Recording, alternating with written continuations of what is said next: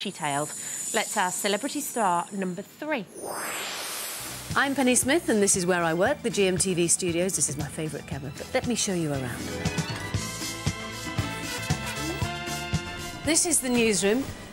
4 o'clock, Monday to Friday. I have to get up. Of course, I get a lovely view as I go over Westminster Bridge, and that is just joyous. And I do see an awful lot of sunrises. And there he is, my lovely co-presenter, John Stewart. Miss Smith, how are you feeling? Oh, of course, I'm not feeling at all nervous. I know it sounds really corny, and it does sound like something out of the Waltons, but we are like a big happy family. Lorraine? Hello. Gorgeous. Stars in their eyes. Hello. Yes. Very brave. I can't imagine working anywhere else now. I know that I have worked here for 108 years, despite only being 37.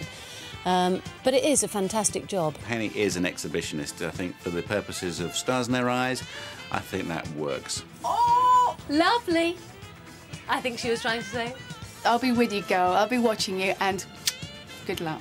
I don't know who she's going to do, but whoever it is, she'll be cracking. Good luck, love. Good morning. The headlines at 8. The bit of Stars in Their Eyes that I'm really looking forward to is the end.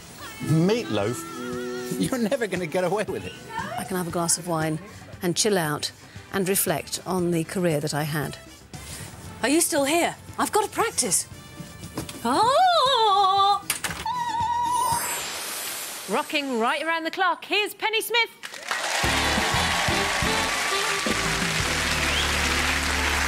Good evening. Good evening. Good evening. Now, I'm always quite interested to find out, what were your family reactions when they knew you were coming on the show? I phoned my parents first. They've lived in Cyprus for about 15 years, and my mum said, "Is that a new show?" We've been going for quite a few years now. I know, bless them. Then I tried to phone my brothers. They've been out for weeks, I think.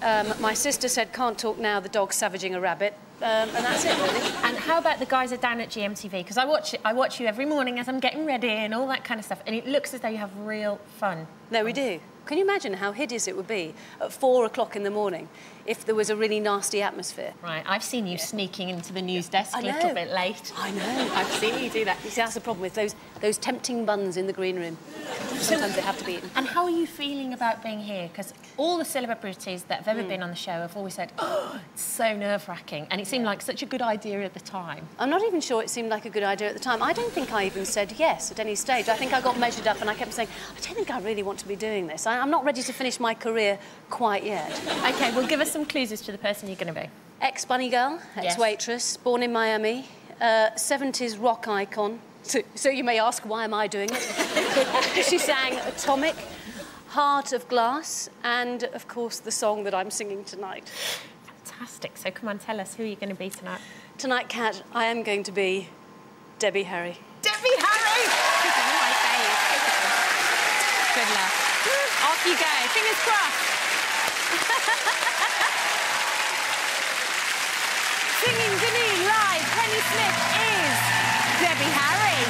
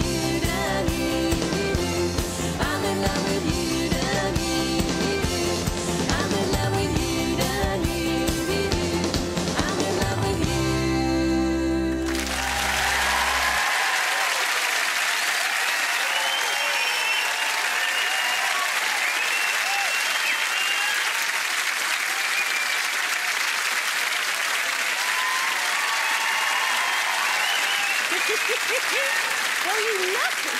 Switch. What a sex bomb. But isn't this a very late night for you? You may be doing Rock Goddess, but... Well, it's all right. It's a Saturday. I can lie in tomorrow. How was it behind those doors? Because you said to us that you'd be going through complete meltdown. So how was it behind there? Well, there's bits of me still there.